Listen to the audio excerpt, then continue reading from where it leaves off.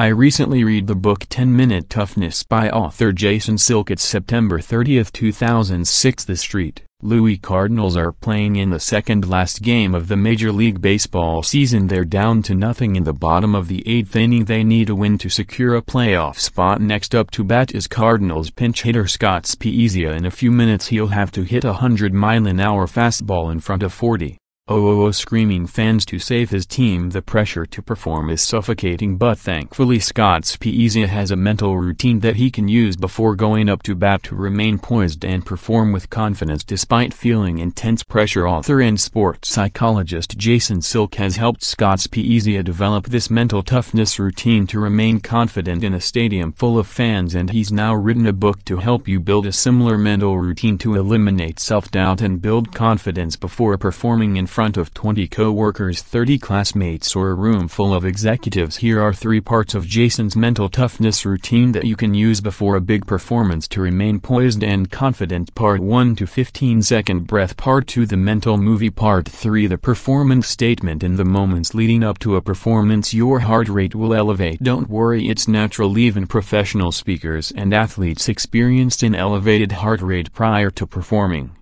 in front of an audience. It's just the body's way of ensuring that you get enough oxygen to the brain so you can perform at your best. But if your heart rate goes above 120 beats per minute, you'll be less mentally sharp and start forgetting parts of your training, like sections of the speech you're about to give. The goal is not to achieve total calmness before a performance. That's impossible. Your body is excited and it won't calm down until you start the performance. The goal is to ensure that your heart rate remains low enough to remain mentally sharp. Jason Selk has found that when his high-performance athletes and executives take a deep breath that lasts 15 seconds, they get enough air into the diaphragm to reduce their flight or fight response and lower their heart rate. In a sense, a 15-second breath is a way of telling your nervous system, don't worry, I got this under control. J. Selk specifically recommends completing the 15-second breath with a 6 to 7 rhythm: 6 seconds in, 2-second hold, 7-second exhale. Selk says if you can't slow your breathing down to 15 seconds, it's a good sign that you need to take another breath. Part to the mental movie. After a few 15-second breaths, it's time to put a movie on in your mind. If you've given a speech 5 times, you'd be far more confident in your ability to deliver the speech a 6th time than if you were doing it for the first time. The mind needs enough performance repetitions in its memory to look fearless and confident in front of an audience, but getting in enough performance repetitions to trigger the feeling of confidence can take time, but luckily there's a shortcut. In 2005, Harvard researchers concluded that people who simply visualize an experience in their mind activate 60 to 90% of the same brain regions as those who actually had the experience. In other words, the brain has a hard time telling the difference between what you're actually experiencing and what you simply visualized in your mind. By correctly visualizing the process of a performance, you can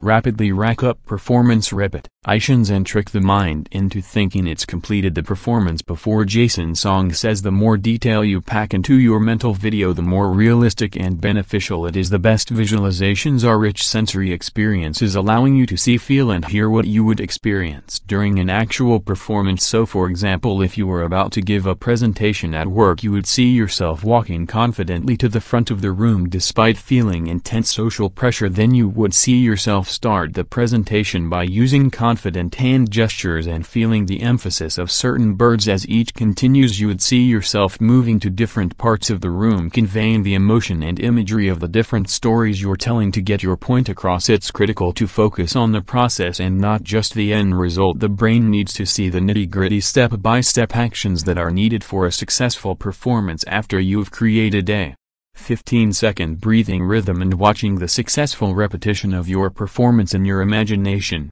you will need to demonstrate a performance before going on stage. A person experiences approximately 60,000 normal thoughts during a performance. The volume of these thoughts will increase. Most of these thoughts are full of anxiety and self-doubt. Author Jason Selk says, the only true, reliable way to overcome self-doubt and negative thinking is to provide something else for your mind to process. A performance statement that would be a protest target and a sensible mantra your mind can chew during an upcoming comeback performance with stating your mental performance. Imagine that a high-performing coach is sitting next to you. Your high-performing coach is someone you respect. It might be people like Tony Robbins, Oprah Winfrey, or theologian King Jr. High-performing coaches come to sit next to you for one reason: to take you out with a direct and brief protest goal to think about during an upcoming performance. When I'm on the subject of giving a presentation at work or on Toastmasters, the King Jr., he sits next to me leaning, whispering, and breathing fully with confidence. So the next time you just have to perform in front of an audience and complete mandatory training for a good performance, it is time to implement your mental toughness routine to stimulate confidence and increase the odds of a successful performance. Start with a 15-second breath to stabilize your heart and sharpen your mind. Then imagine the process of overcoming fear and presenting your performance with confidence. Then imagine your high-performing coach tilting and giving you a performance statement to focus on the goal of the process, which might be something like 3 full feet with confidence again in the 8th game of that decisive ball.